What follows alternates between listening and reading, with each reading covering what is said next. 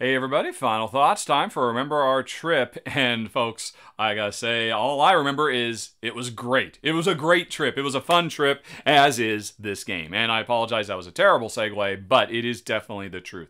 This is from a Japanese publisher, Sashi and Sashi, and they have been making a name for themselves over the last half decade for coming up with really interesting, offbeat, quirky games.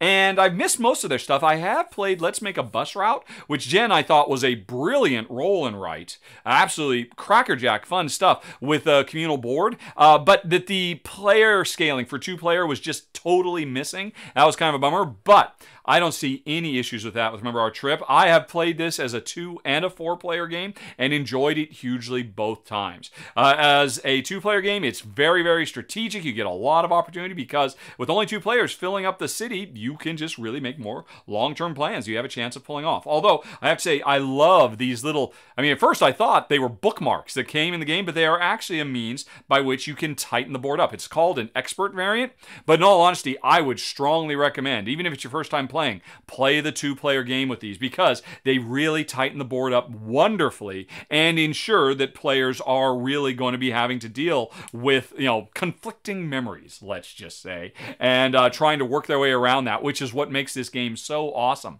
It's effectively... I guess, is it an area control game? Is it an area majority game? But it's shared. Because once somebody actually locks their memories in and transfers it over, it affects everybody. It's an opportunity for everybody to match what has already been confirmed, or it's a noose around your neck if what you were building towards no longer fits the communal memory, and it's so brilliant. It's such a weird, quirky, offbeat thing, and, we absolutely adored it. I will say, I think... If I were to play it at a higher or lower player count with these, I would probably choose to play it as a 2-player game first and foremost. But we had a great time playing it 4-player as well. It's just a lot more raucous. It's a lot more, well, maybe this will work out, maybe it won't. And Jen and I found we just have a little bit more control.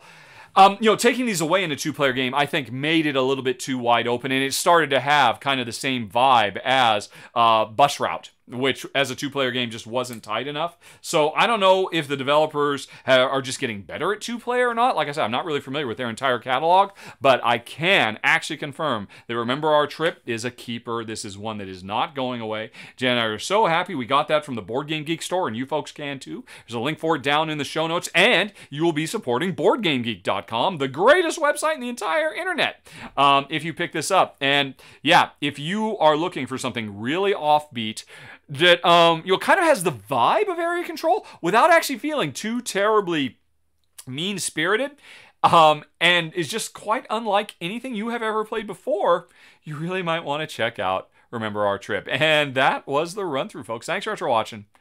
Have a very nice day. Talk to you later. So long. Bye-bye.